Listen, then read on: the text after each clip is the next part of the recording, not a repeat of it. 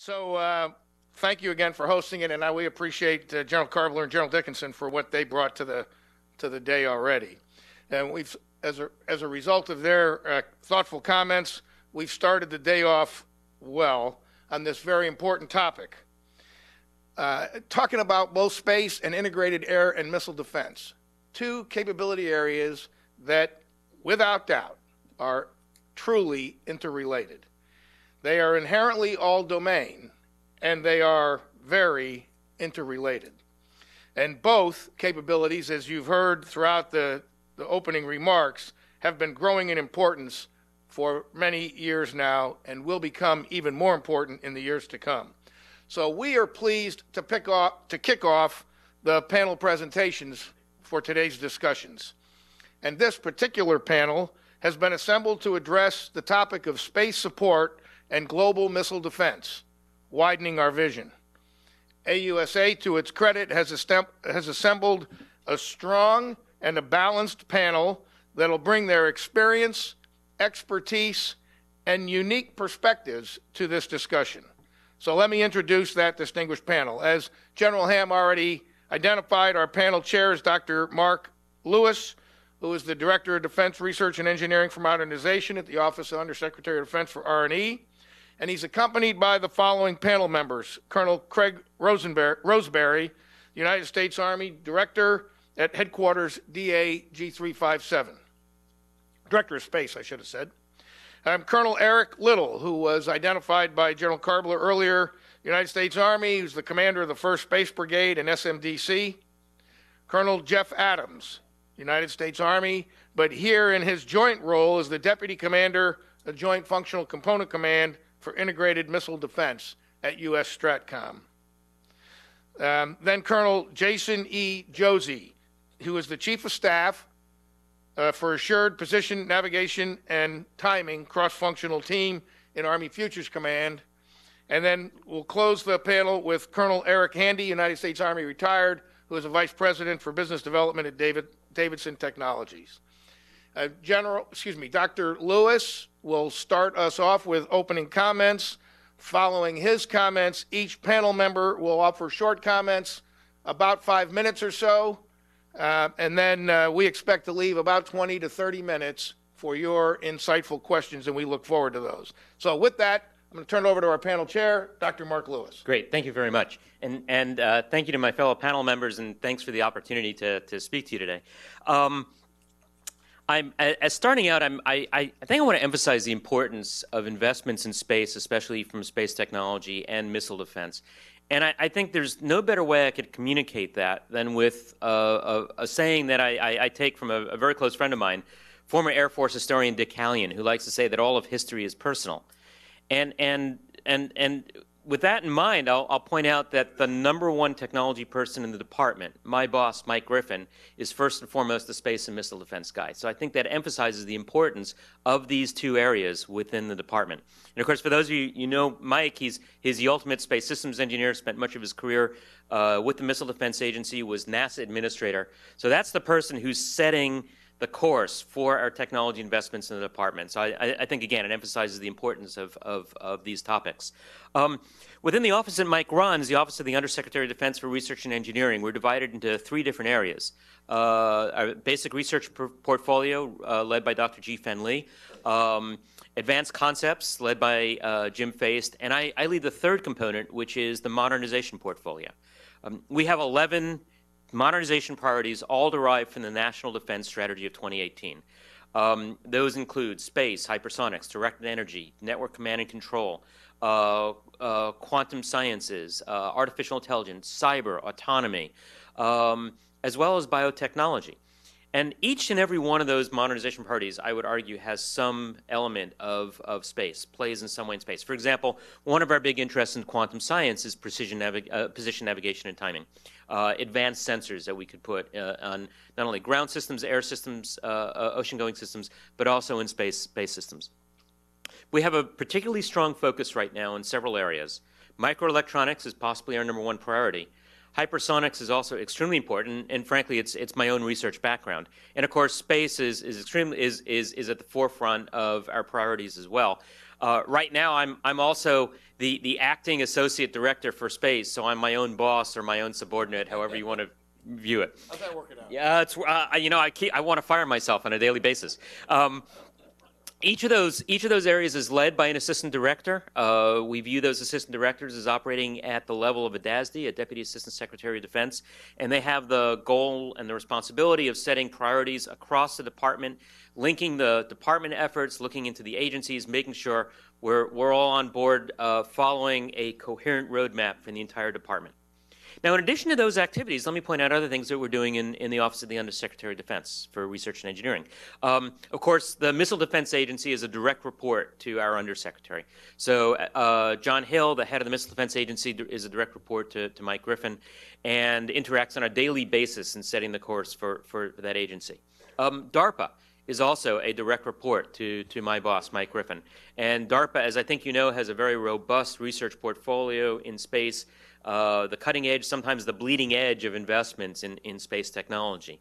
We also have the Space Development Agency, and Mike likes to laugh that we called it the Space Development Agency because we couldn't come up with a more creative name, but essentially they're charged with several important elements of what we're trying to accomplish, including the development of the space transport layer that will be for low latency communication, and also leading efforts in detection against hypersonic threats that I think you're all aware of and that we're very concerned about.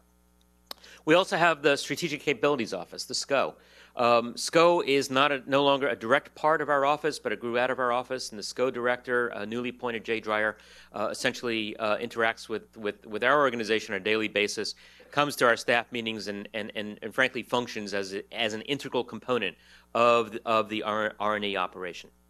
So let me spell out what our goals are. And again, I'll quote from my boss. Always a good thing to quote from your boss, right? But I'll quote from my boss. Just yesterday, in speaking downtown, he said, "Today we have a space architecture that resembles the space architecture that you would construct if you were doing so without any threats. We have built a space architecture that is frankly not robust and resilient against attack. And our goal is to change that.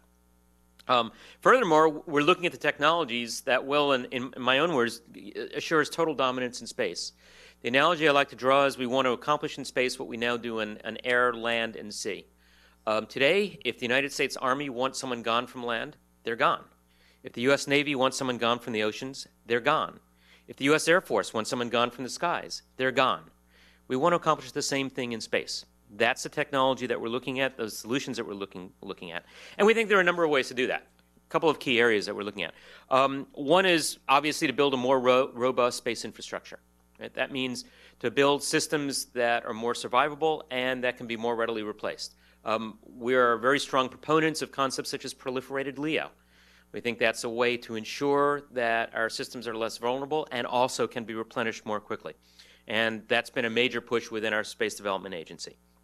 Other technologies that we're pursuing, obviously, when we look at the threats that we're facing, hypersonic threats is at the forefront. We think space is a key element in being able to detect the threats that we will be facing. In fact, we don't really know of any particularly better solutions to detecting hypersonic systems than to do so from space. There are significant challenges in doing that, by the way, but we think we have those challenges in hand, and of course the Missile Defense Agency is working very closely with the Space Development Agency to pursue those capabilities.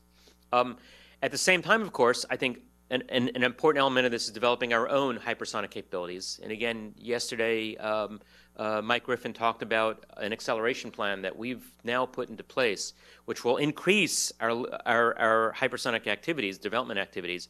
And our goal is very simple. We want hypersonic weapons at scale. We're no longer interested in developing prototypes just for the sake of developing prototypes.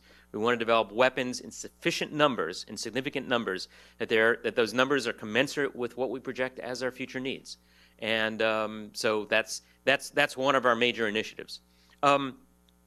Taken as a whole, I think we've developed a very coherent technology plan, a very coherent technology roadmap that addresses all the things that space does for us now and will do for us in the future, with an eye to the goals that are very appropriately outlined in the National Defense Strategy.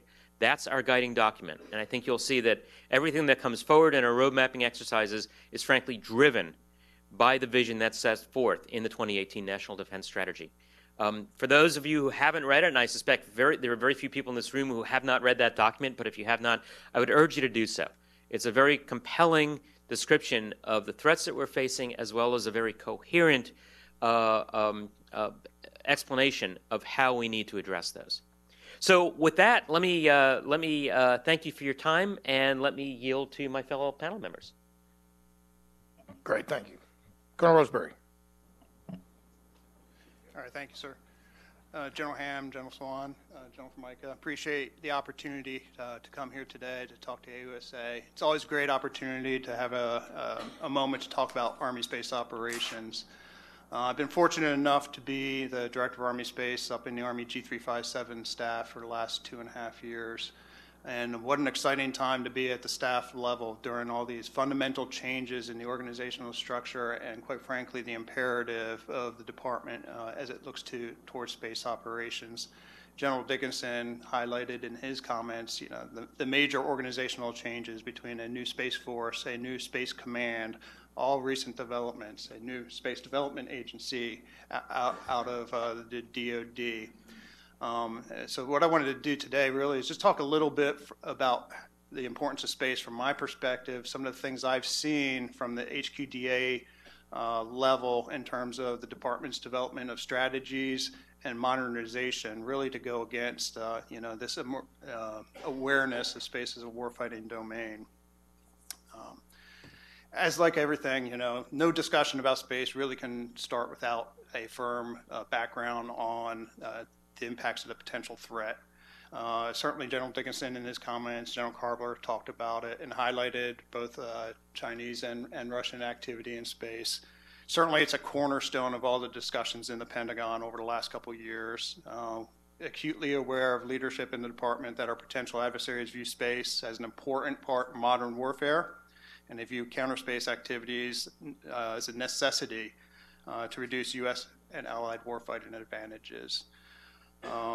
DIA's recently produced a report stating that the long-standing technical, logical, and cost barriers to space are falling, enabling more countries and commercial firms to participate in satellite construction, launch, exploration, and space flight.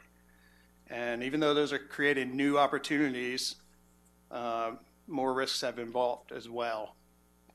And China and Russia in particular are taking steps to challenge the United States in space. So as the department has looked over these activities in the last couple of years, in concert with the National Defense Strategy and studied through the Ballistic Missile Defense Review, and in particular developed a new national strategy for space and a department strategy for space.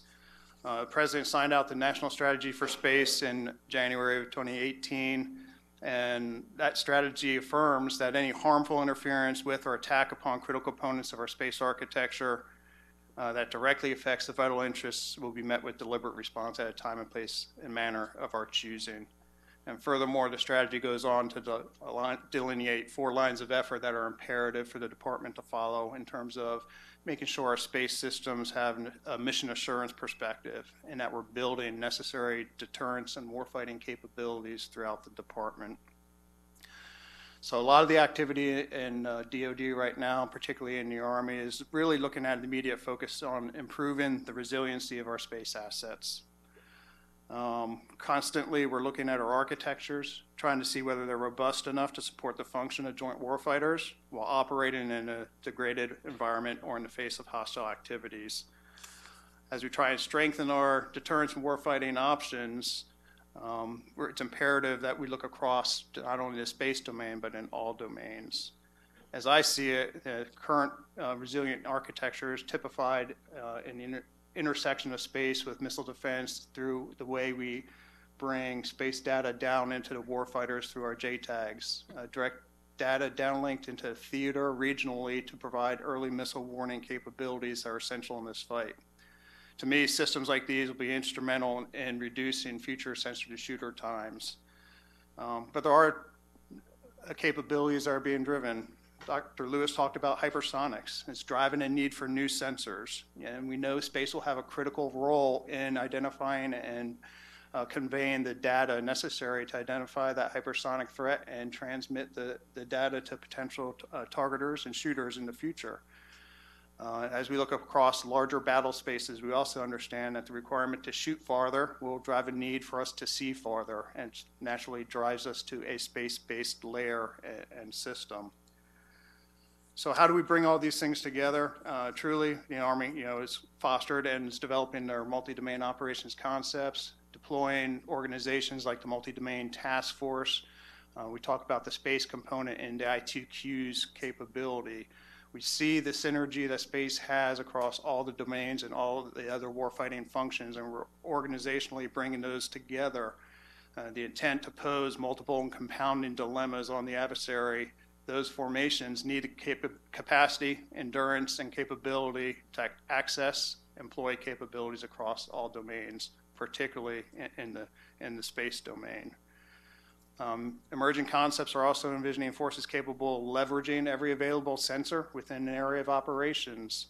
JADC2 has that component as well, and part of that is maintaining accurate and reliable location and communications over strategic distances. Having dedicated ISR space sensors, relay satellite communications, ground stations, endpoint. Teams like I think you'll hear about from the Army, the Assured PNT, CFT, are exploring the art of the possible of bringing space capabilities closer to the shooters through robust sensor-to-shooter experiments. These capabilities, experiments, and developmental concepts will be critical to advance MDO's stated goals of providing ready ground forces capable of outmaneuvering adversaries physically and cognitively through the extension of combined arms across all domains. And I believe space will be a vital enabler and component to the Army's multi-domain operations capability going forward. So like I said earlier, yes, it's an exciting time to be in the space enterprise, seeing these transformational changes that are occurring both in the Army and across the department. Firm believer that in great power competition, space is an essential capability that will be necessary to protect our forces, particularly in the homeland, and fight and win in future wars.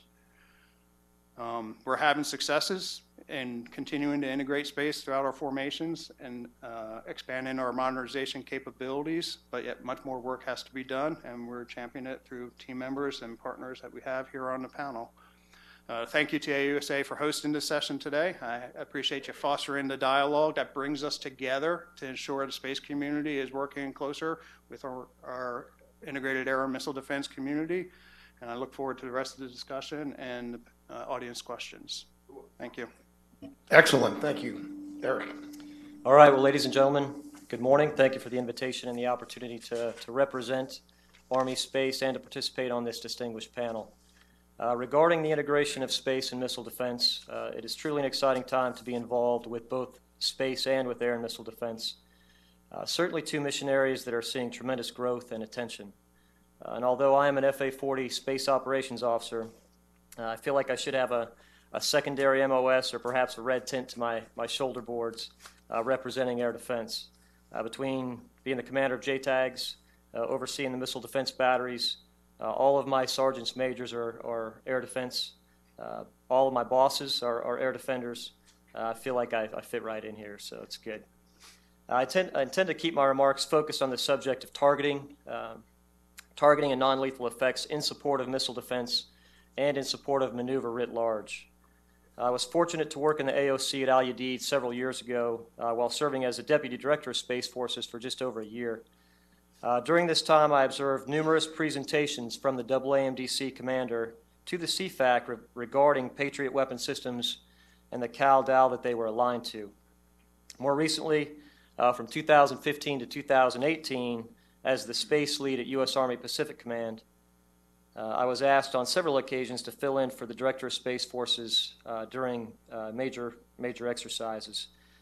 During that time, I sat in on briefings again from the AAMDC commander to the Air Component Commander, then Brigadier General Gainey, updating the commander on air defense systems as well as ordnance in support of a theater fight.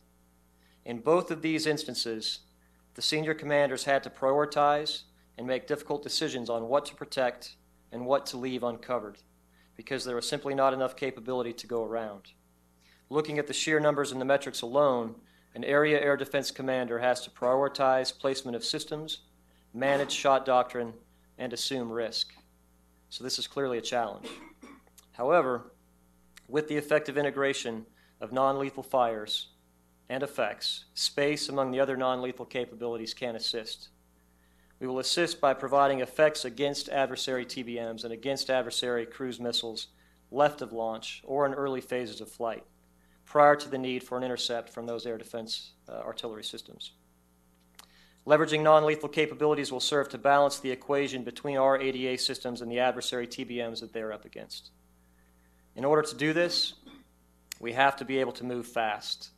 We, the Army, have grown very comfortable with the responsiveness and speed required against a non-near peer. Now, specifically speaking of the fight we've engaged in over the last 19 years. We are very effective at providing non-lethal fires and effects at a very deliberate, controlled, and slow pace. A near-peer threat will require us to be responsive and flexible. Most everyone here recognizes the challenges that we face with regard to moving fast in this environment. The challenges are the authorities process and the C2 structure. This is what hinders our ability to move fast. I think back to my time as a UH-60 platoon leader assigned to the 101st Airborne Division. Brigade air assaults were a sight to behold. During every brigade air assault, the first element lifted in was always the artillery. Why? Because fires support maneuver. Fires often precede maneuver. Space and non-lethal effects are no different. We have got to get to the point where we view and integrate non-lethal fires and effects in support of ground maneuver the same way, and at the same speed that we integrate artillery and even mortars. In order to do this effectively, the capability and the expertise needs to reside within our formation. Most of you know that at present time the Army does have limited space capabilities to provide non-lethal effects. Our senior leaders in the Army recognize the growing demand and the absolute necessity to integrate non-lethal fires and effects and are investing in more capability. More capability, though, is only half of the requirement. Already mentioned there is a need for improved command and control and a need for clear and responsive authorities. We cannot wait for a Pearl Harbor or 9/11 moment to start working and exercising the C2 structure and authorities necessary to move fast. We have to train and exercise these capabilities now. We heard a little bit about multi-domain operations, and sorry for the acronym, but the I2Q's formation, as well as elements from the 1st Space Brigade. We are actively working and moving in the right direction with regard to these efforts. I'm going to shift gears a little bit now and touch briefly on the missile defense batteries that are operating the ANTPY-2 radars. So there's a high interest throughout the space and intel communities right now to leverage these radars to support space surveillance and data collection taskings. I will tell you that the interest is not to conduct the space taskings in lieu of the missile warning mission, but rather to conduct these taskings in conjunction with the existing space or missile warning mission. So this is an area that we're already seeing tremendous growth, and I expect it to continue. So with that, I'm out of my time, and I look forward to any questions that you may have towards the end of the panel. Thank you. Thank you, Colonel Little. And Colonel Adams. Good morning. Thank you, sir. General Ham, Lieutenant General Swan, Lieutenant General Formica, Jeff Adams, the Deputy Commander at JFIC IMD. I've had the honor of working for both Lieutenant General Dickinson and Lieutenant General Carbler. Lieutenant General Carbler did mention this is the first time he has spoken before me, and I can tell you I don't like it as much as General Dickinson did. And the only thing worse, General Formica, than the old guy screwing it up is being the deputy on the staff still when they talk about things that screwed up, and I can assure you it's not happening. So fortunately, General Carbler didn't take my name tag off, so I feel comfortable and confident when I speak to you today about these remarks and the Joint Force perspective on space, air, and missile defense. So Lieutenant General Carbler's IMD staff is out at Schriever Air Force Base, co-located with the Missile Defense Agency's Integration and Operations Center, where we support the Commander U.S. Stratcom's missile defense coordinating responsibilities.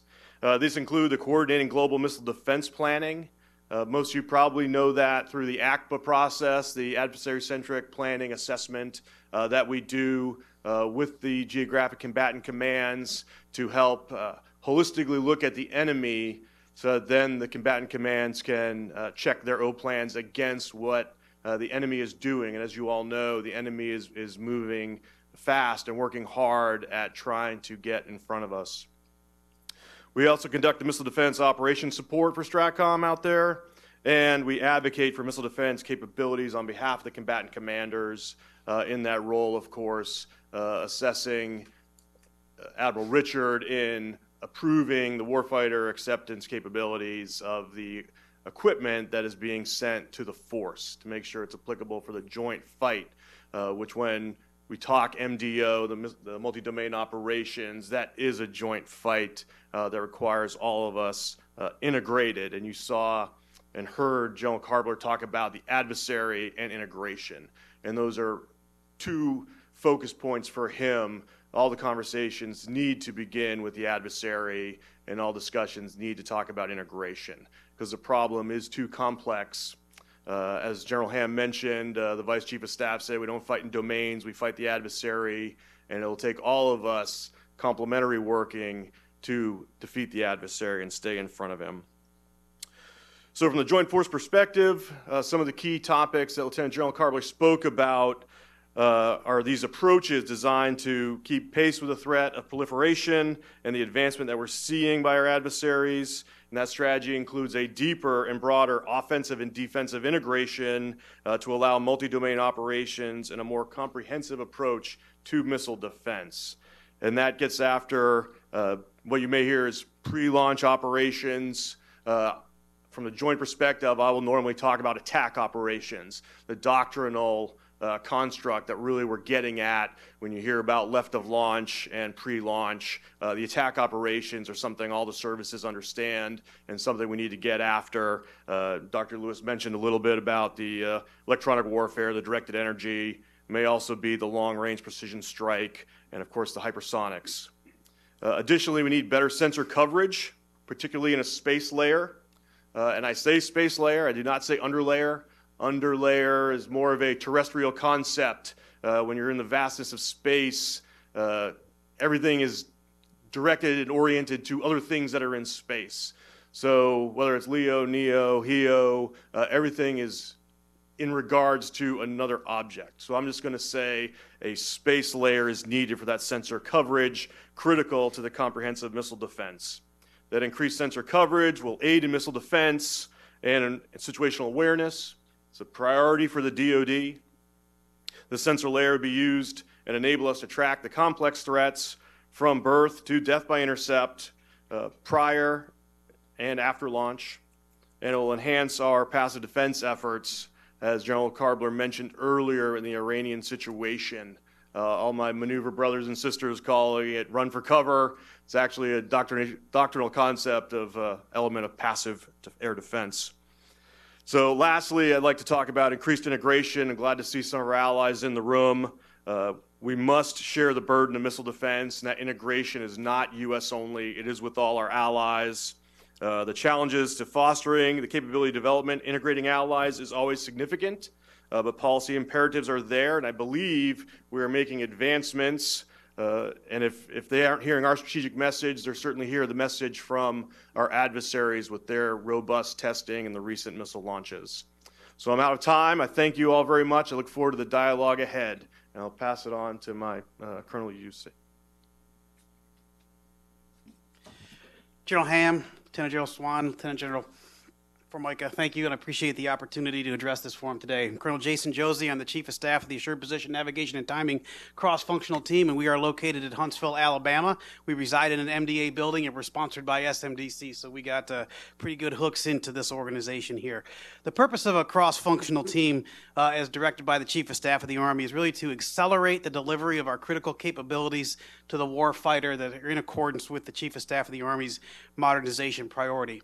Our cross-functional team supports three signature efforts: the AP&T, the Assured Position Navigation and Timing, Tactical Space, and Nav War that you can see depicted on our operational view behind us. We work these three signature efforts across three time horizons of the near, which we define to about 22, the mid 23 to 28, and then far term 29 and beyond.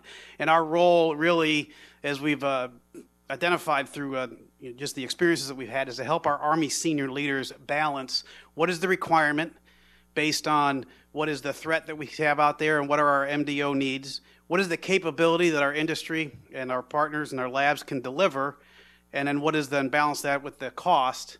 How much is that going to cost over time? And that fulcrum that we balance that on is risk, and that helps our senior leaders make those decisions to accelerate those capabilities. Where do we assume risk and getting things out now and bringing it back?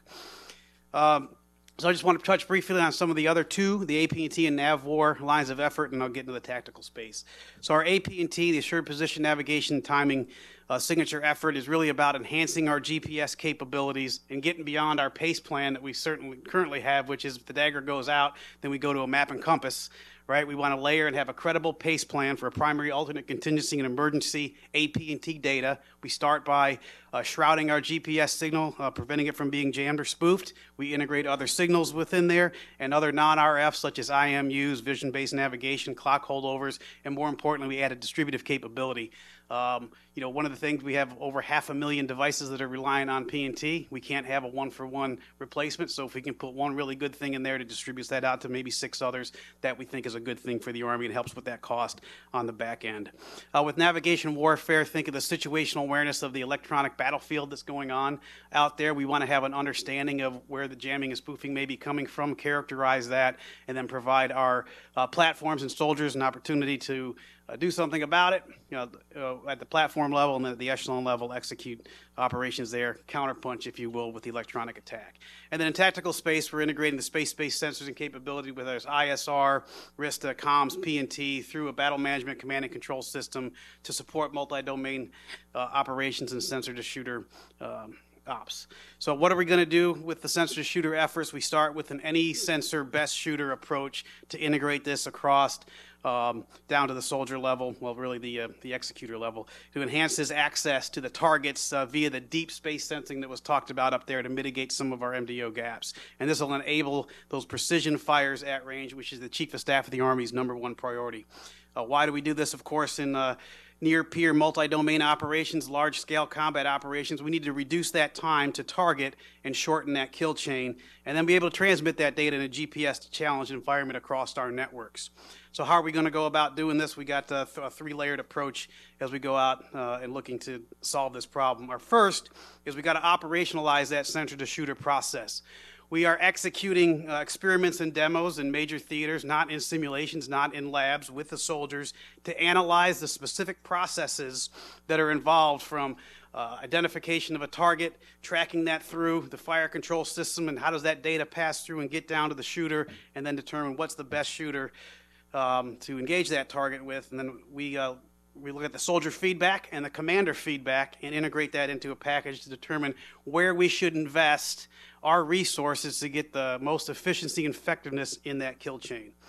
Second thing we want to do is utilize the space-based capability to engage and defeat those time-sensitive targets. And so we have to assess what our capabilities we have now that are required against the target sets through the intelligence community, national technical means, and commercial, ID those gaps, and really we start with what are our high payoff target lists, balance that on the probability and consequences, and then translate that into how do we best fill those gaps with what we have in the near, mid, and far terms. And lastly, we take an agnostic approach to the sensors. We can take terrestrial, aerial, or space-based sensing data, put it through a common ground station, because really that's where it's all going to come together at the tactical edge division brigade level, and augment that with machine learning and artificial intelligence, right, in order to quicken that pace so that from identification to target transmission through that system architecture, we determine whether we need to have a human in the loop or a human on the loop and automate those to close that gaps as we go through there. And lastly, we'd like to take all this and converge it and align with the Chief of Staff's modernization priorities and get those systems out with the next LRPF, the next generation 88, next generation combat vehicle and FVL. So you can see why 28 becomes a very important time period for us. So that's my pitch. I think I'm out of time. I defer to Colonel Handy for the remainder. Thanks to the AUSA leadership and to the panel leadership for giving me the opportunity to speak today. I look forward to the open dialogue. What I'd like to do is just offer up a couple of quick, brief comments. Although the threats and the nature of warfare continue to change over the past few decades, the basics of warfighting, I think we all can agree, remain the same.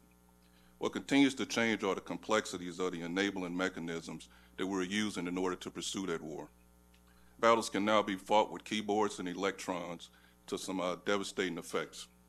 We clearly see this in the advancements of both space, cyber, missile defense, and directed energy. If we use history as kind of a start point, as we often do, those old military theorists always espouse that we should be engaging an enemy at a time and a point that we decide. What we see is missile defense and space-based assets allowing us to better do that and to more quickly do it. You know, the old motto of first to fire that many of us said as second lieutenants as we were walking around has more of a meaning today than I think that it ever has in the past. As we start seeing the effects of missile defense in space, we'll see that those are going to truly be some of the first systems to fire. During my time out at ARCIC, well, the former ARCIC, I guess, General Dias and others started espousing this concept of pocket of opportunities vice linear engagements. As we look to try to put a foothold on these pockets of opportunities, we again see where hypersonics, missile defense, and space-based assets are going to be the key to making sure that those multi-domain operations are going to actually be successful. As we look to try and engage left of launch, beyond line of sight, how do we integrate fires at long distance? Again, the need for space-based assets becomes even more critical. Now, in order to ensure that our forces are remained the top notch that they are, there's a couple of responsibilities that we all can agree as leaders are necessary. That's to make sure that we're properly organized, manned, and equipped. This is not a paid plug, but if the Center of Excellence out at SMDC and the stuff that they're doing with space training, if you're not familiar with it, I'd really appreciate it if you take a look at that.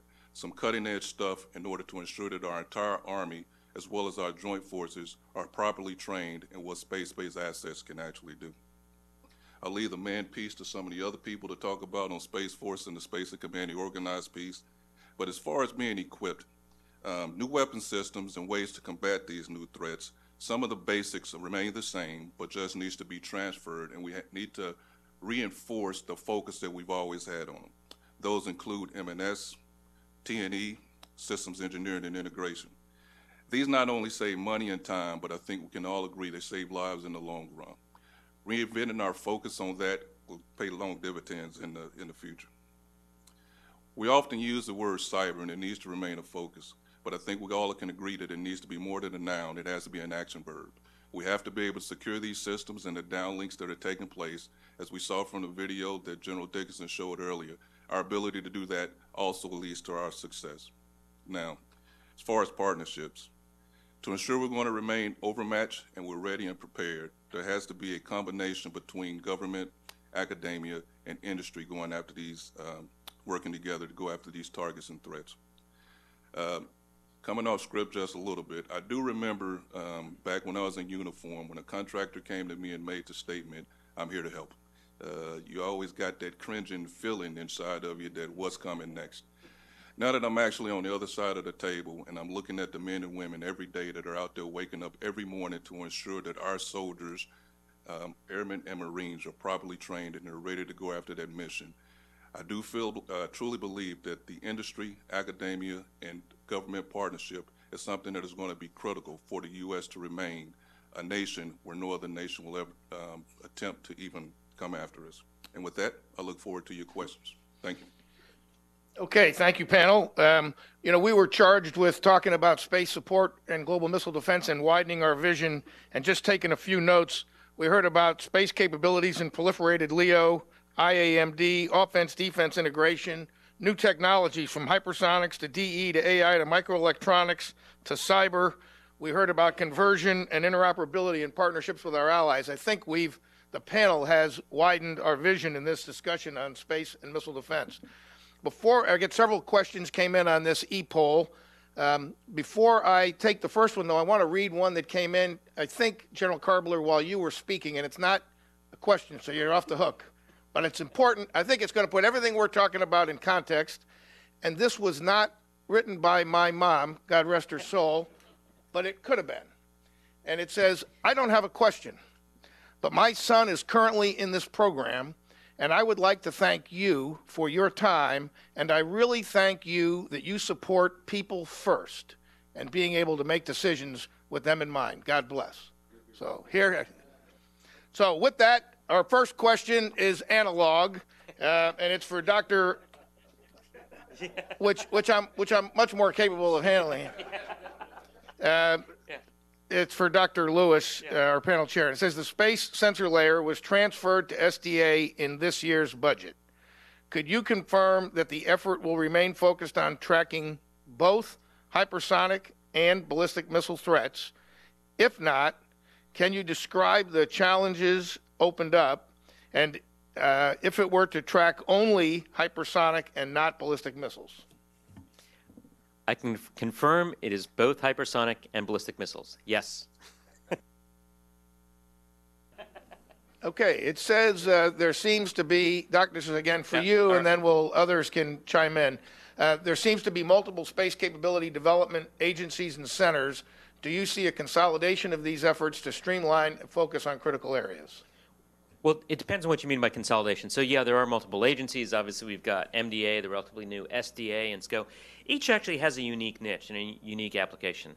What we do expect eventually, SDA will fall under the Space Force eventually.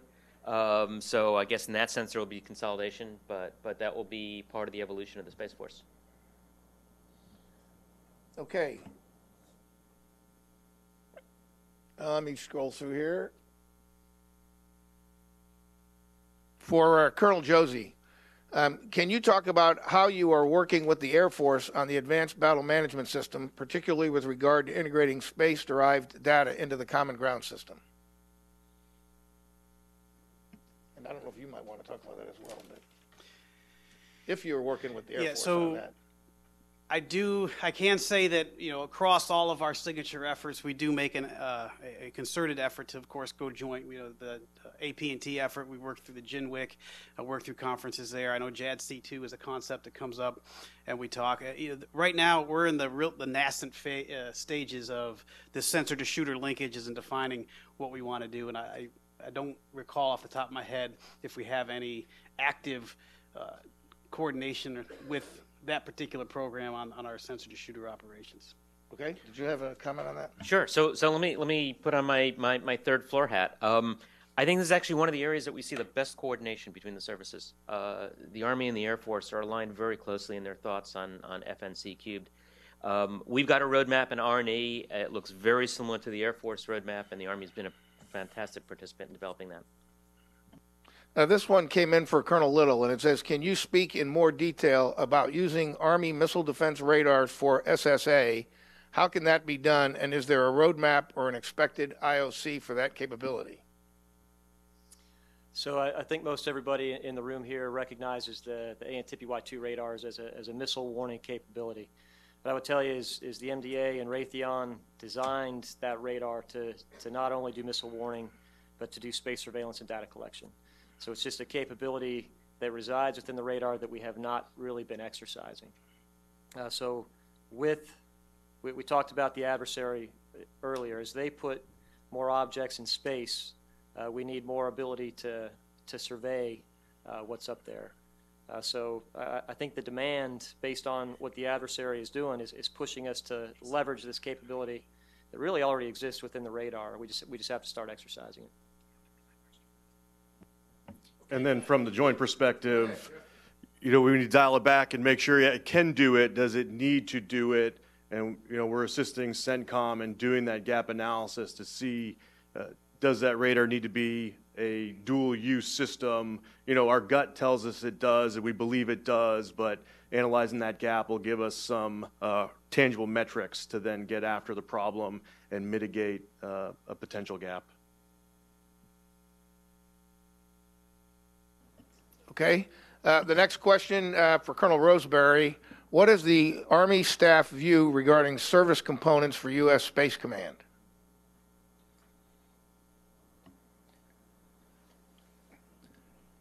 Thanks, sir. I appreciate that. Obviously, first and foremost, the Army recognizes it has a critical role in space, right? It has space capabilities, and it has a huge dependence upon space.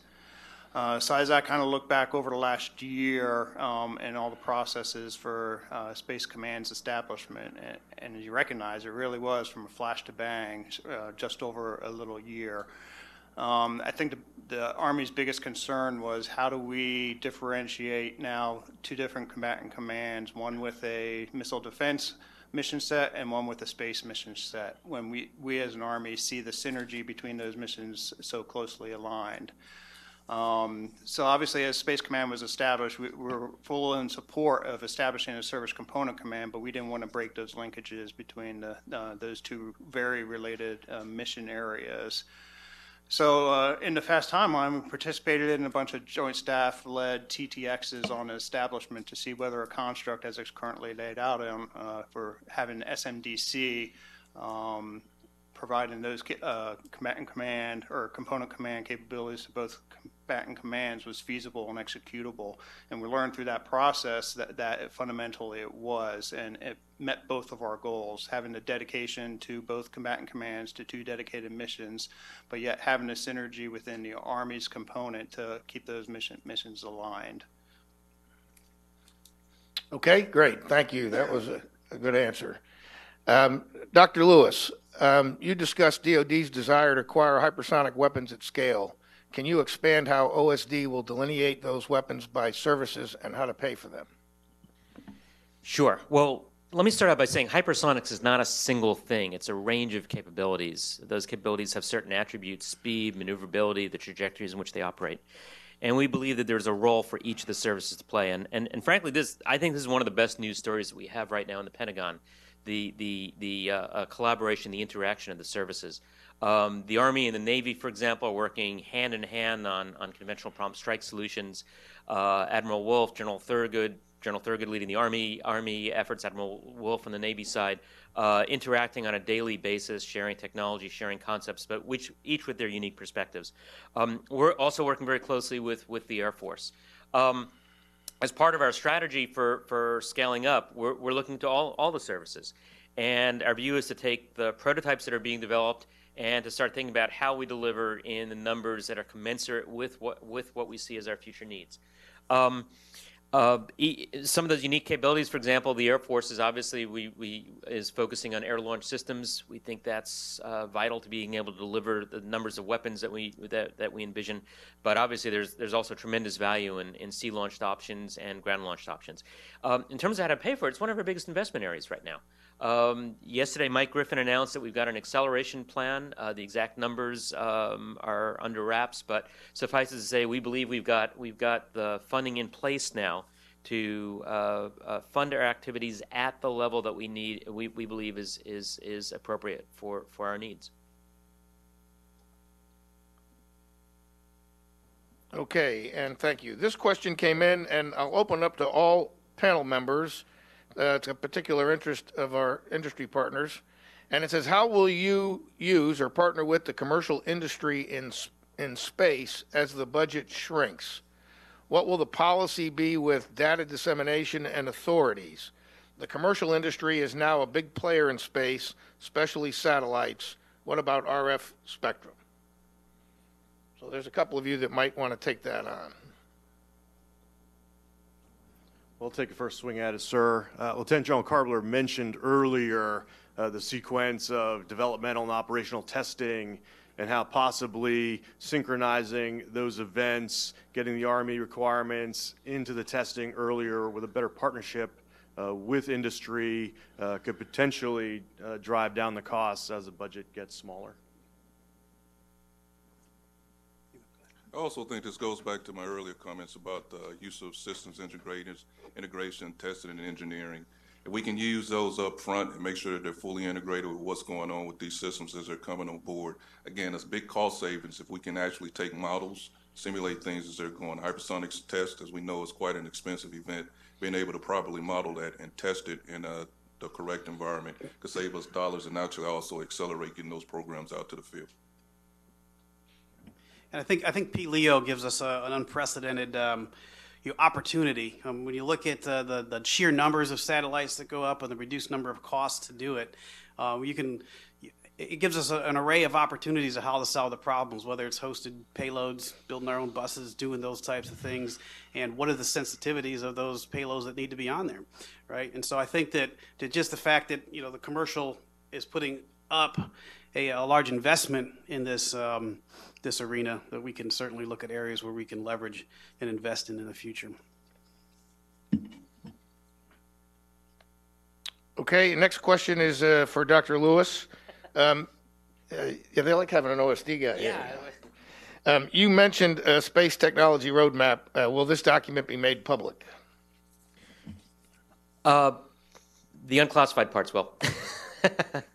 There are obviously going to be classified parts of the roadmap, and those will be handled appropriately. This question, we don't really have a lead programmer on the panel, but we do have at least one in acquisition. I'm going to start with you, Colonel Joose, and see if you think you want to take this on.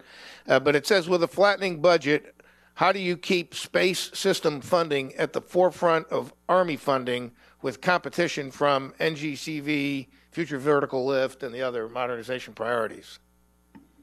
Okay, first off, I am not an acquisition. I've never been. I know, but you're I just happened to find my way to the AP&T office. We did notice those rifles on your collar, on your lapel. So General Murray has been very adamant that we have to ensure that everything we do provides the value to the soldier. When you look at what I talked about, the requirement, the capability, and the cost, he defined that as the value, and that value is what that capability gives the soldier. We don't want to solve problems and come up with a solution that further complicates that problem we were trying to solve, and so that soldier feedback is critical. And so I think that relates to the question that we asked there, is how do we keep this in the forefront? Well, we have to continuously emphasize what are the requirements of the MDO, what are the problems that we're trying to solve, and then demonstrate that the capabilities that we're bringing online in time will matter when the shooting starts. And I think that's the way that cadence resonates with both senior leaders and within Congress. Over. Okay, thanks. This question, probably a couple of you on the panel, I'm going to just throw it out and see who wants to grab it. How do you intend to harness and incorporate commercial organizations and international partners into the LEO Proliferation Initiative?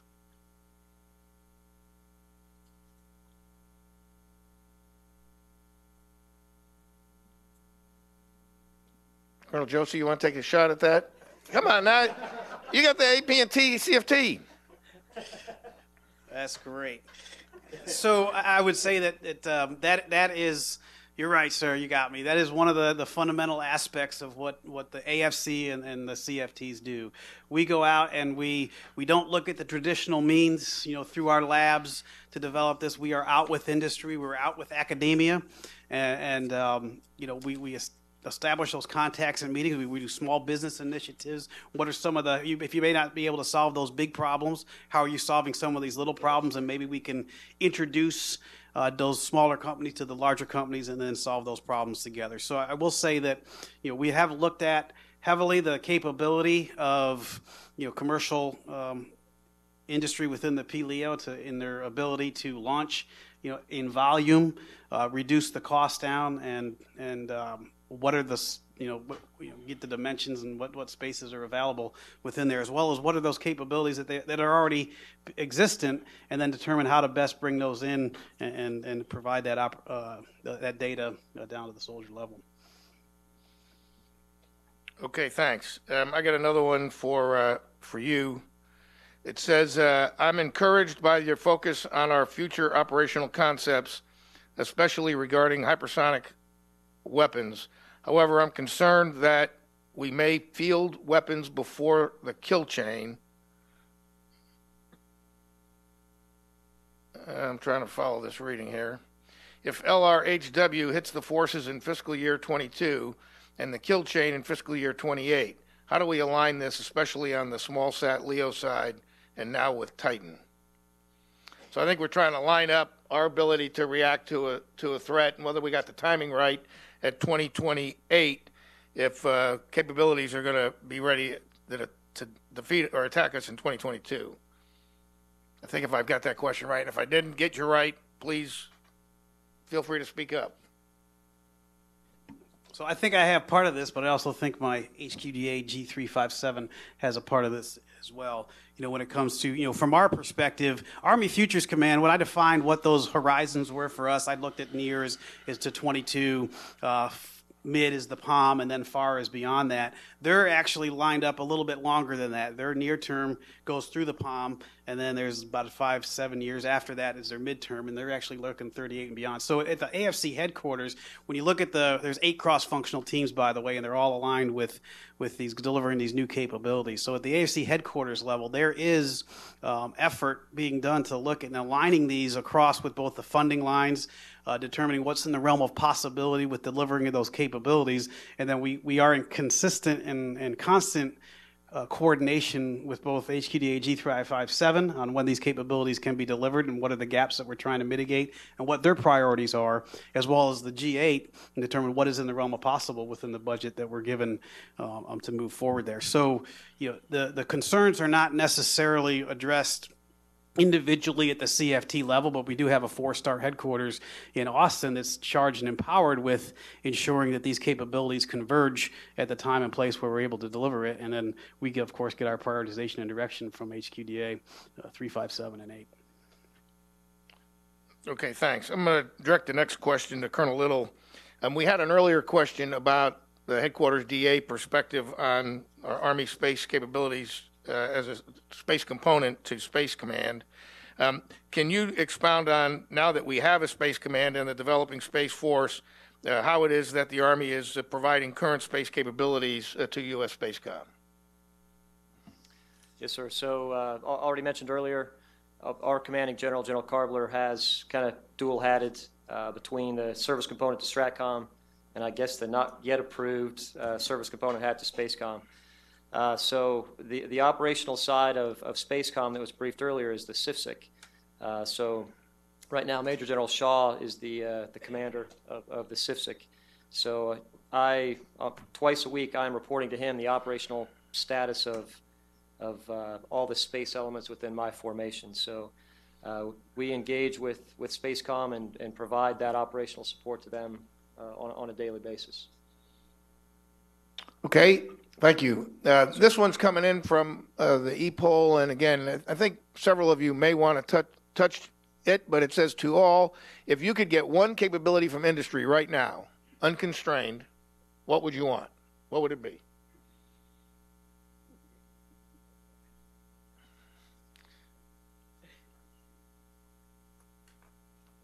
Besides free lunch. Anybody? One capability, unconstrained, what would you want?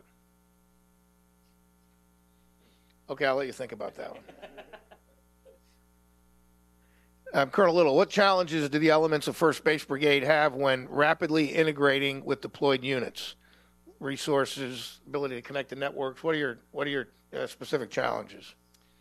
So I would tell you, I think we do a pretty good job of integrating with the warfighter.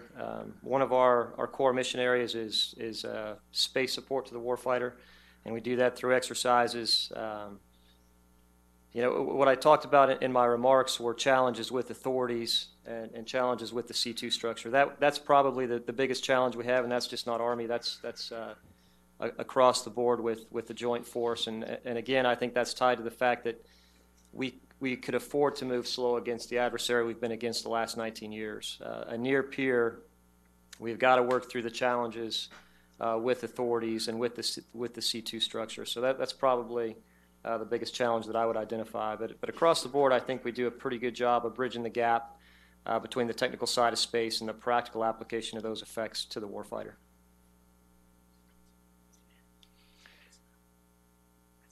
The next question, the next two actually are about proliferated LEO, which has been a high topic of interest for this panel.